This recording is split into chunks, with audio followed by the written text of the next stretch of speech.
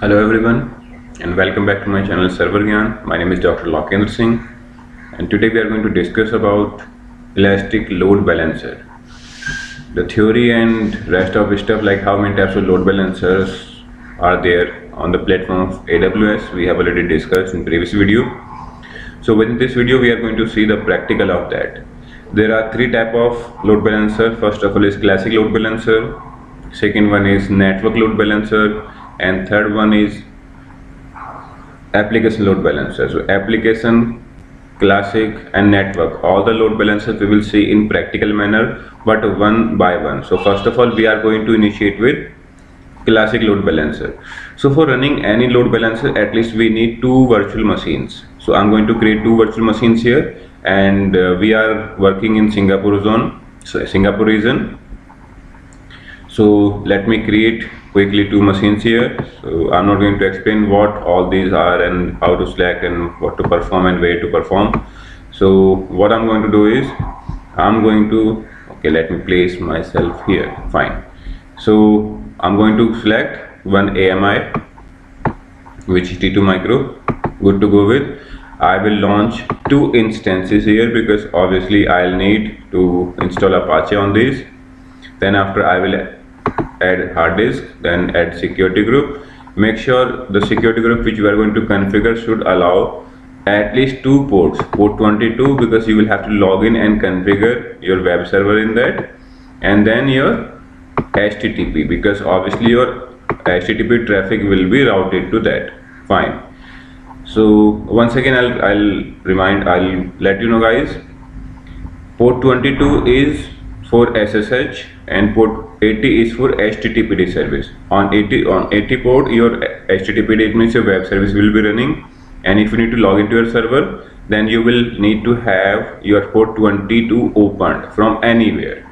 Okay, HTTPD can be from anywhere, but for security reason do not ever keep this from anywhere. But this is just for tutorial guys, so I don't have any fear about like anyone can log into my server, because after completing this practical I will definitely terminate this instance. Fine. So for your on environment, your production environment, always have a specific IP address range which you can define. You will go to here in custom and you can define that, but for now I'm going to keep it anywhere. Fine. Review and launch. So I launch this instance. I have EC2. Okay, I have ELB-test key pair with me. I will give acknowledgement and I will launch these two instances. Fine. So these two instances are launched. Now what I will do is I'll go to EC2 dashboard, and if I see here that two instances are being launched. Fine. This is one previous instance which I created in Singapore itself, and this is showing terminated. So it will get vanished after some time. It will disappear for sure, but for now we need to focus only on these two instances. So this can take a while. Okay, this is coming up, this will also come up. Fine. So let us log into this server first of all. Okay, so what we are going to do is we are going to log into this server.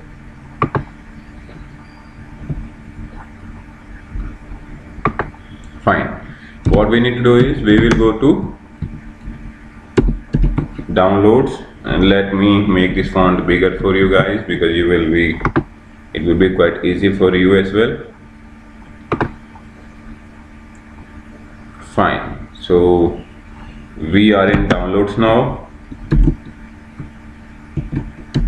and let's paste the command. Okay, yes, it is asking me, and now we are logged in. Fine. So we have logged in successfully to this server, and now what we will do is we will do sudo su hyphen. It means we have accelerated our privilege to root. Now what I'm going to do is on this server I will install some packages of HTTPD. yum install httpd-y. This is package of HTTPD. Yes, great, installed. So now what I'll do is I will launch one website here. For example, I'll go to /var www.html and I will create a file here with the name of index.html. I'll write cat, then index.html, then this is, okay, let me write, this is my first server. Fine. And I'll press Ctrl D to save this. I will restart the service httpd restart. Okay, this went failed because the service was already stopped, and I stopped it again, so it went failed, and now it's working fine. Okay, so this is for this server, guys. And let me once again open a new terminal because I will have to log into another machine as well. So we will cancel this, we will unselect this, we will select this.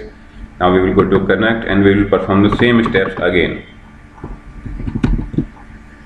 Okay, so what we are going to do is we are going to log into this machine. We will go to downloads once again, as we selected the same keys for both machines. So we need to log into this machine as well. Yes. And now what we are going to do is we are going to accelerate the privilege sudo su hyphen. Fine, we have become root, and now we can install any package whatever is required. So I will do what is install httpd -y. http is the package for Apache. Fine, package is installed. This is quite fast. And now we are going to do, we are going to create a file where www.html, and we will create a file here, cat redirect to index.html, and we will write this is second server. Fine. Content is different, but obviously for sure for your production environment you will have to keep your content same. Service httpd restart. Okay, fine, done. So let me check whether this is working fine or not. I will open new tab and I will paste this URL.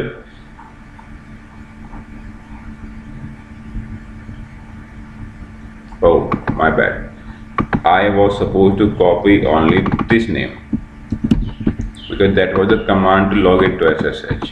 Fine, my bad. Here.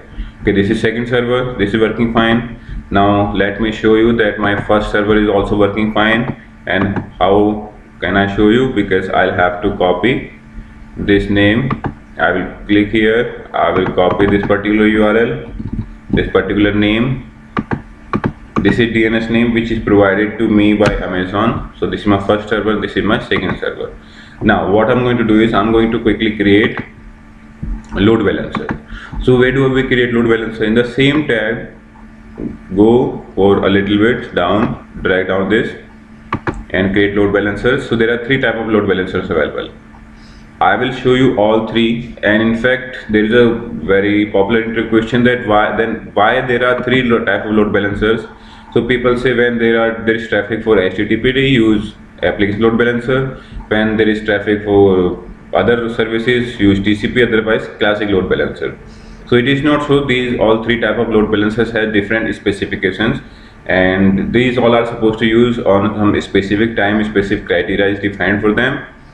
If you want to know that, so please keep on watching my videos. With my next video, I will show one by one all these three type of load balancer, and post showing the load balancers, I will let you know, guys, that why these load balancers are used and what are the situations. These are quite important for interview as well.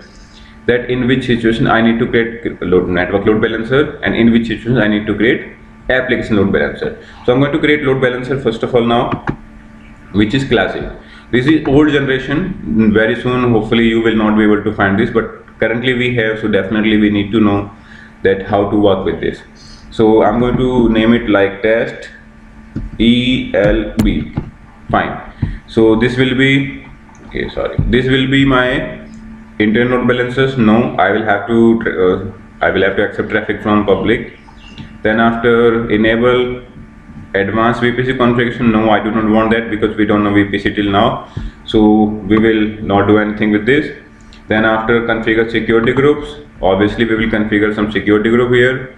I'll create new security group.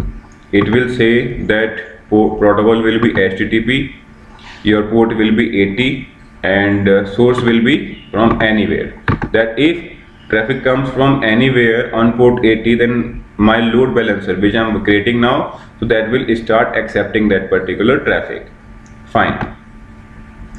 Now configure health check. What is health check? Health check means load balancer checks on a specific time interval that your web servers are responding properly. If this is not configured, then there is no need to have load balancer on the top of your virtual machines or on the top of your web servers. Reason? Because if your virtual machines where your web service is running goes down, then how would you identify? This is the particular stuff which is going to make it possible. So you can set protocol either on TCP, HTTP, or maybe on SSL protocol. Whatever you want, you can configure. We will definitely discuss this in detail, but in upcoming videos. Okay, port 80 I'm going to select. Default page will be index.html, which I created there on those virtual machines. Response time will be, let us say, for 3 seconds. That I want that my web server should be responding maximum 3 seconds. If it exceeds 3 seconds, then it should be marked as unhealthy. Fine. My load balancer will hit to check virtual machine whether these are responding every 4 seconds. It means after every 4 seconds there will be a hit from load balancer on both virtual machines. So this is that interval. Then after healthy unhealthy threshold, if response does not come in 3 seconds, okay, this must be 5 seconds. Great. So if response does not come in 3 seconds, so it will be counted as unhealthy, so it will count 2 times. And if this particular exceeds for 3 times, so net traffic will be moved to another one, means another node will be serving traffic. Now add EC2 instances. Now what I will do is I will add these 2 instances to this load balancer, and obviously because these are those 2 machines which I have recently created, and I showed you that how to create a web server on that. So I'll say name and I'll say ELB test. Fine. So what I'll do is I'll create this.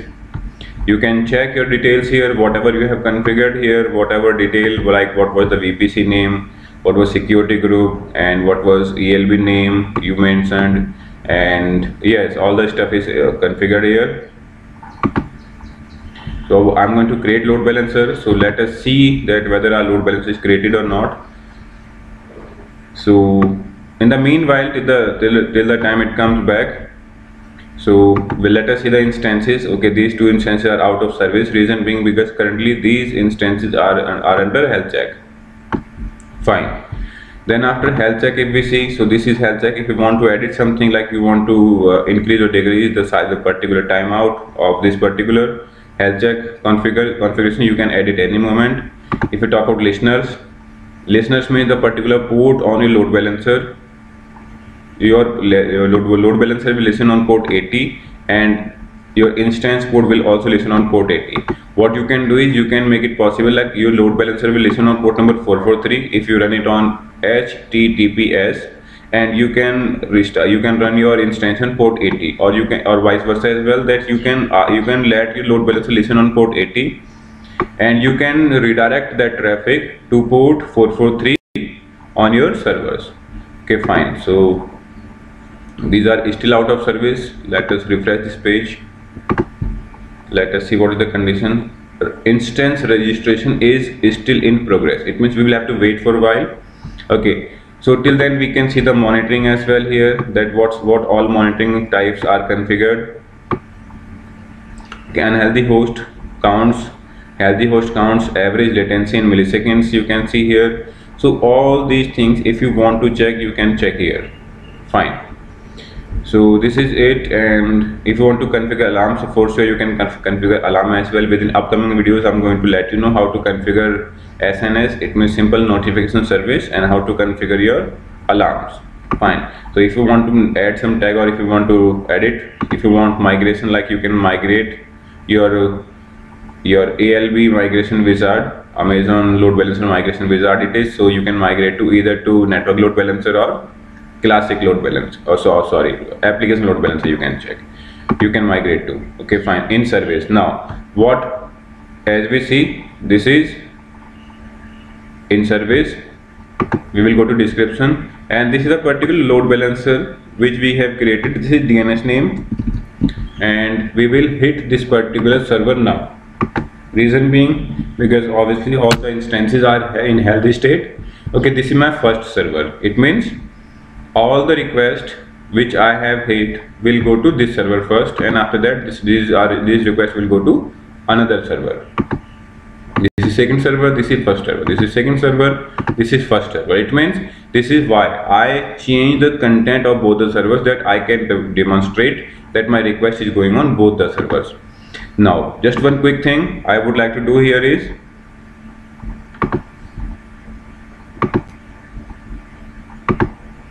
okay, I'll go to instances. Okay, leave it. Let me go here on description. I'll go down, and this is stickiness. Now what is stickiness? That if I hit this particular load balancer, see this one, if I hit this load balancer, so what is currently doing is that request is being served from both the servers. But what if I enable this? So if I enable this, see there are two options: enable load balancer generated cookies stickiness, or enable application generated cookies stickiness. So what is cookies? You will have to go through it once. So cookies are some, let me tell you, cookies are some default property of a browser generated, and your load balancer can store them for a while or as long as you want. So I'm going to enable on load balancer generated cookies. Period will be, let us say for example 120 seconds. So if I hit this particular server within 2 minutes, then my request will go to same server. Now I'm refreshing this again, and this will not go to another server. Now this is how we can configure this, and if I want to disable it, so obviously I can disable. This is quite immediate, so it doesn't take long time to take effect. Now what if my any server goes down? This was example of sticky session. This video is going to be a little bit long, so please bear with me. Obviously I want to show you end-to-end practicals of this particular stuff. So what I'll do is I will terminate or maybe stop the server for a while, and now if I refresh this page, so there will be only one thing, like request will be serving from one server. Fine. So this is it for this video, guys.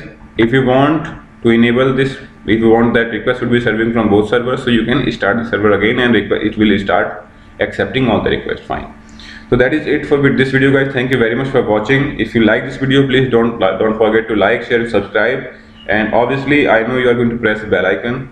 Thank you very much for your support, as we have reached somewhere 260 subscribers and 2.5k views we have on this channel. Thank you very much. Have a good time.